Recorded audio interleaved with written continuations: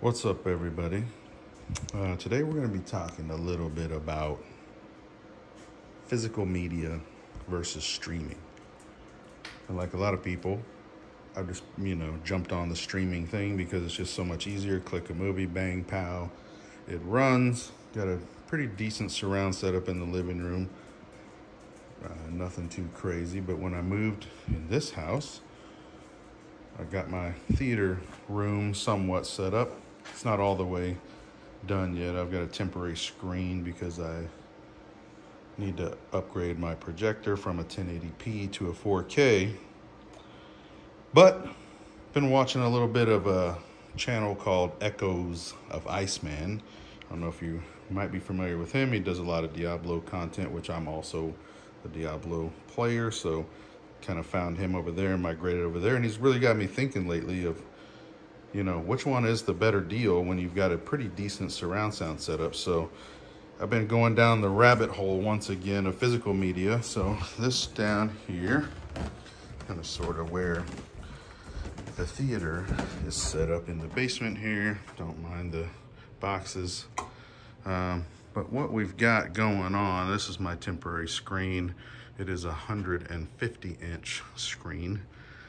We've got two Polk Audio T50s, and sitting on top of those are the Polk Audio XT90s. I've got the T30 there.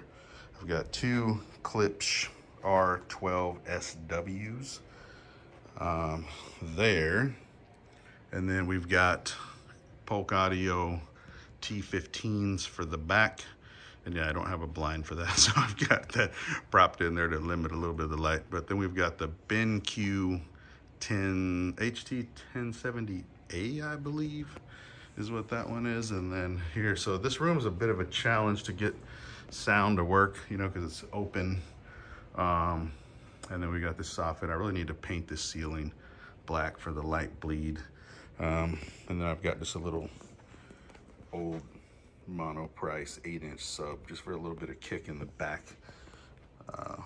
But we've got all that being powered by Pioneer Elite VSX LX102. Now this stereo is really old. I think it's 2018. I might have got this, but I mean, it is a 7.2 surround. And then we've got the Panasonic 4K Blu-ray player. And we've started getting a little bit of DVDs. Some of these I had, some I went kind of sort of thrift shopping. I tried to hit some pawn shops, but there wasn't really shit in the pawn shops. Then I've got an older, this used to be the theater couch. It's a pop-out sleeper, and it had this little L arm, so I mean, I don't really know what to do with it. But then we've got the popcorn machine, so you can really get that whole movie theater popcorn going. But, it's a pretty decent view. My little puppy, Torvy, she really likes the theater room. And then I had all my DVDs packed in the garage and didn't really have a plan for them because, as you well know, if you watch a DVD on a 1080p, I mean, you got to be honest with yourself, they look like shit. But they sound sensational. So even a DVD 5.1, a lot of them have, like a DTS track on them. So if you've got a somewhat decent, and this is a budget, I mean, I say budget loosely, everyone's budget's a little bit differently, but I mean, I definitely didn't break the bank on these speakers here. I got quite a few of these on like Black Friday sales and stuff like that, so to get a little bit of a discount. But we have all these closets down here, and so I decided to kind of get in here with some tools and really chop some shelves out in here. And now these are not organized. I just did all this last night. I got these little shelves from Amazon. I still need to paint that little wall, but I was down here working till like 10:30, 11 o'clock last night. Just kind of chopping this out and hanging these shelves. Now these shelves are not the greatest shelves in the world, but you would get 10 shelves for $11.50, something like that, on Amazon. So I bought 4 sets of them. So this is 2 sets, so a total of 20 shelves. Still got a little bit of room. And as far as I know, because my garage is an episode of A&E Hoarders. I still haven't packed that shit out, but as far as I know, this is all the DVDs that I have. And of course, there could be a tote hidden somewhere here or there. Do have some extra popcorn up here in little boxes for the machine. Little Miss Torby. But yeah, so this is the setup. And so today, heard that there was a bunch of Big Lot stores closing, and I was like, you know what? I wonder if they have DVDs at Big Lots. So I had to go in the hood to get a Big Lots because the one where I live is not closing. But this one was closing, so we bought a whole stack of movies, and we paid, what did we pay here? $44.44. So let's dig all these out and kind of sort of see. Sorry, I'm trying to film this with my phone one-handed. Let's just see. And they had a ton of Blu-rays there, but you know, a lot of them were pretty shit Blu-rays that I'm not gonna just buy movies for the sake of saying, oh, I have that on Blu-ray. If I don't want to watch that movie, I'm not gonna add it to my collection. Which I see a lot of people seem to do is, oh, I'm just gonna pick this and grab that, and not doing that. So one of the movies we did pick up here was Act of Valor. This movie got a little bit of criticism because, you know, it's had real Navy SEALs in there, but some of the stuff in there was kind of hokey that they were doing. But, you know, I mean, $2.99 before the discount. This one here, it's got 4 on it. And A Quiet Place.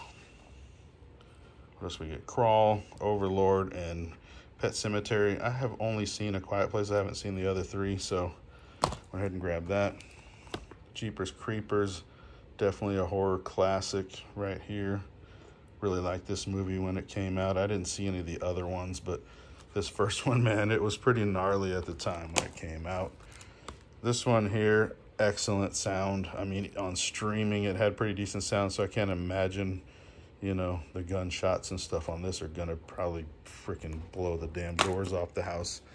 Aquaman is really good. There's a lot of channels out there that use this as a subwoofer sound check, so we'll see. I haven't done the Odyssey mic in this room yet. I'm going to do that probably over the next day or two because the family's out of town and they're not going to be bothered by all the beeps and boops.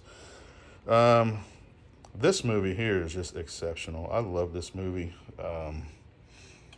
Live, Die, Repeat, whatever it's called. Edge of Tomorrow. This is an excellent sci-fi type of movie. The sound of this is just mind-boggling. And then, of course, you know, the classic Seven, excellent movie. I don't really remember too much about, you know, this is so old. I haven't watched it in so many years, so I don't really know, you know, what the sound quality of this one's going to be like, but what a dark, moody movie. I can just imagine, you know, in the rain scenes, hearing the little rain drips and drops. And then I got this, not really a DC type of guy, but the first movie there wasn't too bad, so kind of looking forward to rewatching this one on the screen. So yeah, that's what we got going on for adding in the DVDs and our Blu-rays, I mean.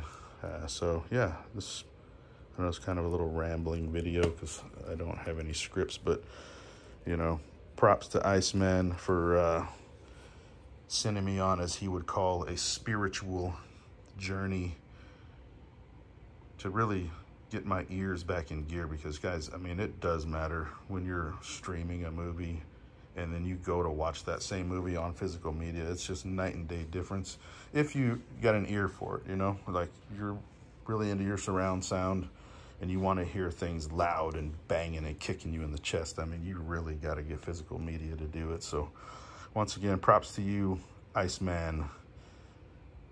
Thanks.